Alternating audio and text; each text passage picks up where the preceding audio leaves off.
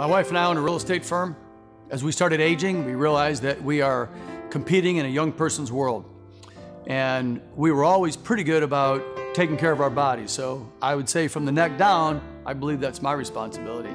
Genetics plays a more difficult role from the neck up. So going to the gym is one thing and eating right is another, but the things that were naturally starting to happen were frustrating.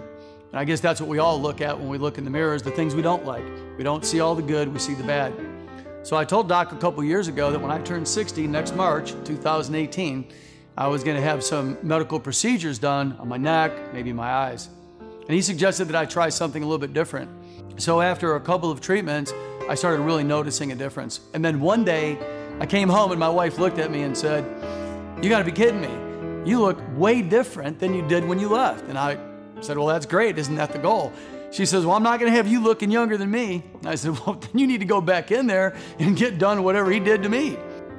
So the Exilis was a really simple treatment for me.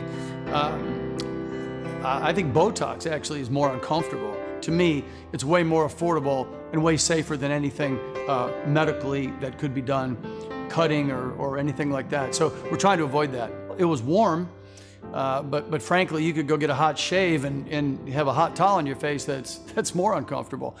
It was non-invasive, not painful at all, and you could really see the results right away. I was skeptical. I thought, you know, with what was happening with my neck, and I forgot what they call it, but where you have extra skin underneath, and I didn't like it. In fact, it was troublesome for me because I shave in the shower, and I'm coming out of the shower with cuts all over my neck, and my wife says, "Hey, is that razor new, or were you in a rush?" I said, "No, babe, I think it's just my extra skin hanging."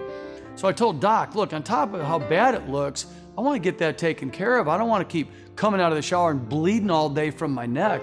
And so he's really eliminated that.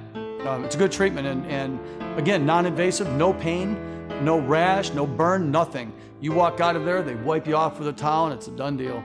We want to look good. We don't want to look the age of our daughters. We don't want to look 20 years younger. We stay on the cutting edge of knowledge. We stay on the cutting edge of technology. We're in the mix on the development side and the building side, so we bring that element to the table as well. And they like the knowledge. But I think there's something about people like to work with people that look young, look vibrant, look healthy, and certainly have the right attitude. And the better you look, the better you feel. The better you feel, the more productive you are at work. So it's not that it's a young person's industry, but it's an industry where if you're not sharp and on your game, then you can quickly fall out of the game. And so that was the cutting edge that we want. And that goes for how we dress, what we drive, how we do our hair, bleaching our teeth. There's a whole program that if you incorporate, I think you can stay in the game longer. I know their tagline is, you know, body by BTL, but I'll say it's body by me, and BTL helped with what I couldn't fix.